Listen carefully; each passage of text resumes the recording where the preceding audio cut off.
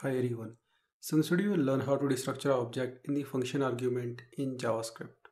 So let's get started. Let's have a basic HTML structure here. Link to a style sheet.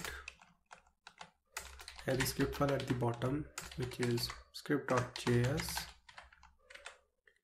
We need one div element, one button. Let's make it get. We need one h1 element. Let's make it result. Save it, go to style sheet, select body element, text array will be center, select div element, display will be in line block, select button element, display will be in line block, padding will be 10 pixels and 20 pixels.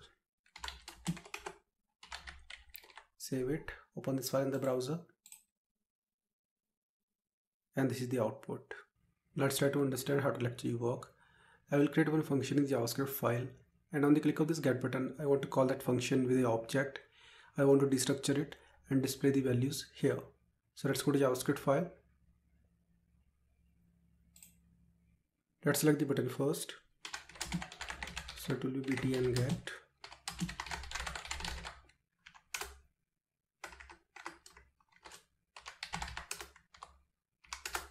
Also select the h1 element. Let's make it result. Add eventually to the button, which is click. This is the handler function. Let's create one function here. It will be my function.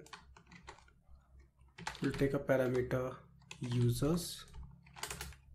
I will destructure it here like this.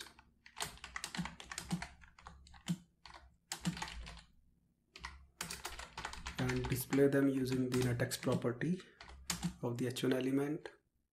Let's format it.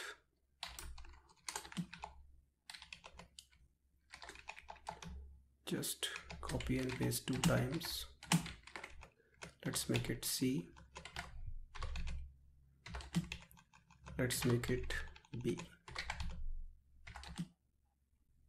Let's create the object here. So let's make it beta.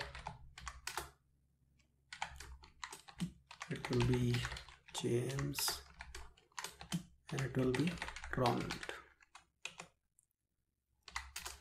Let's call this function.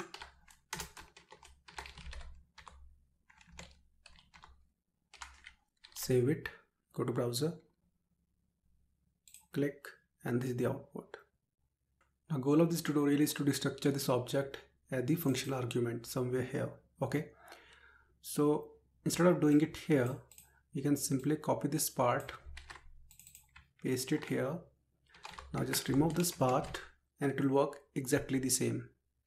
Save it, go to browser, click, and this is the output. So that's it. I hope you got the point how it actually works. See you in the next video. Have a nice day.